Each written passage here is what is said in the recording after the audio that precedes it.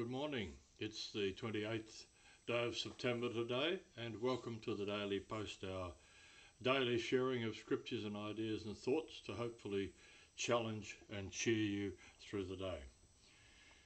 We begin with the scripture today from Mark chapter 8 and verse 36. For what shall it profit a man if he shall gain the whole world and lose his own soul? If you're reading the Bible in a year today, we need to move on through Isaiah chapters 5 and 6 and Ephesians chapter 1. The thoughts for the day. We didn't write the plan. We're only expected to follow it without question. It's hard to determine where to draw the line between being nice and not hurting people's feelings and standing up for what you believe. The tragedy of life doesn't lie in not reaching your goal, it lies in not having a goal to reach. The motivational thought for today: it isn't what you have, or who you are, or where you are, or what you're doing that makes you happy or unhappy. It's what you think about. On this day in 1066, the Norman conquest of England was completed. Claiming his right to the English throne, William, the Duke of Normandy, began his invasion of England at Pevensey. In 1745, the British national anthem, God Save the King, was sung for the first time at Covent Garden in London. In 1924, the first around-the-world flight was completed on this day. On April the 6th, 1924, 4 teams of pilots from the United States Army Air Service set out from Seattle, Washington, in an attempt to circumnavigate the world, and they completed it on this day. In 1978, on this day in the Vatican, John Paul I was found dead after only 33 days being elected as the Pope. In 1992, a Pakistani Airbus A300 crashed into the mountains at Kathmandu in Nepal and 167 people died. In 2015, NASA scientists announced the discovery of flowing water on Mars. In 2018, a 7.5 magnitude earthquake hit just off the island of Sulawesi in Indonesia, setting off a tsunami that hit cities of Donggala and Palu, where at least 1,650 people were killed. The personal story of the day: straight is right. When I was a young boy, the kids in my neighbourhood built a clubhouse. We were able to get the first floor level, but we were having trouble making the sideboards fit because we didn't use a plumb line. The finished product looked like the Leaning Tower of Pisa. Carpenters often use a plumb line to make sure the walls are square with the floor.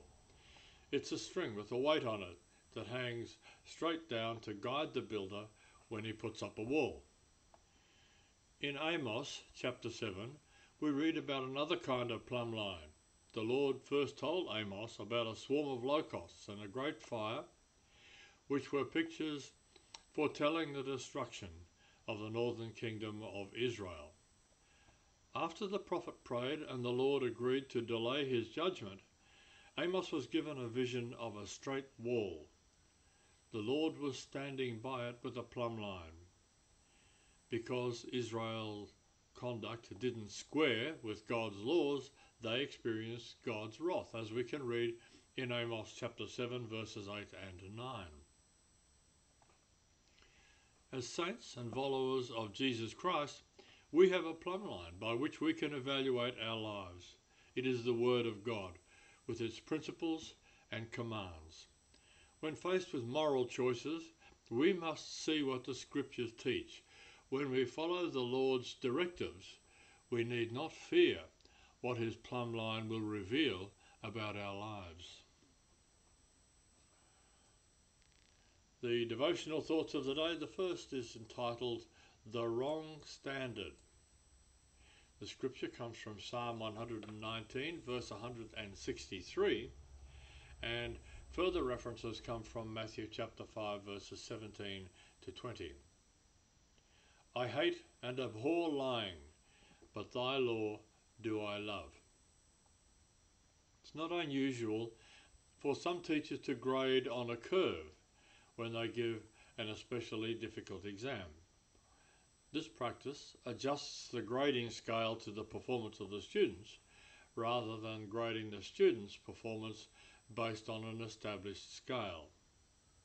Of course, the fear of every student who is graded this way is that someone in the class will break the curve by answering most of the questions correctly.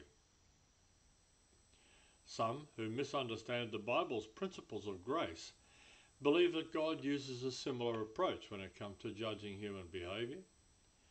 They're convinced that the only requirement in order to be declared righteous in God's sight is to do one's best. While they admit that they are not perfect, they take comfort in the knowledge that they are not as bad as some others. Jesus reveals the error of such thinking in the passage by pointing out that he had come to fulfill the law of the prophets rather than to abolish them, as we can read in verse 17. The terms law and prophets refer to the entire Old Testament. Jesus did not lower God's standard.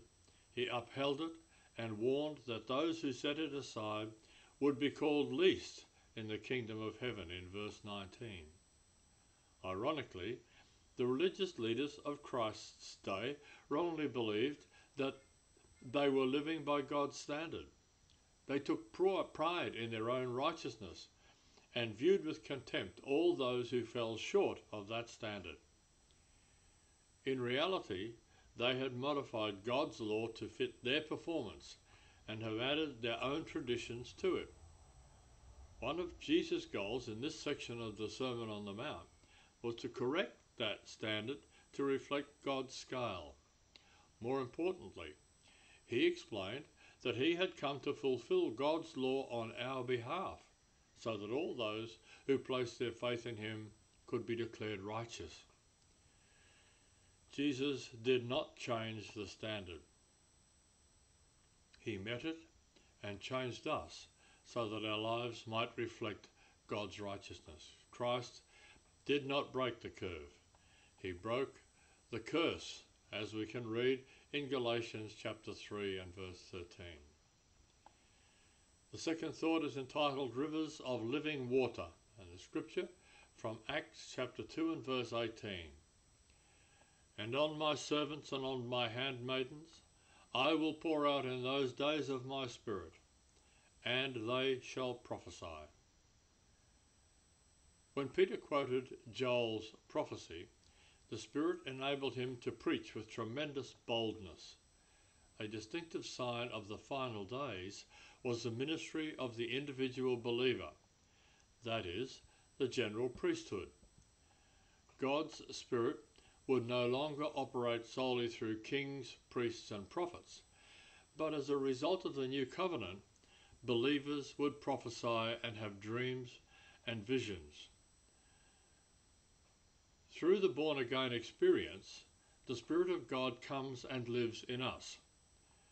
Our body becomes God's temple, and the Holy Spirit communicates from within our hearts.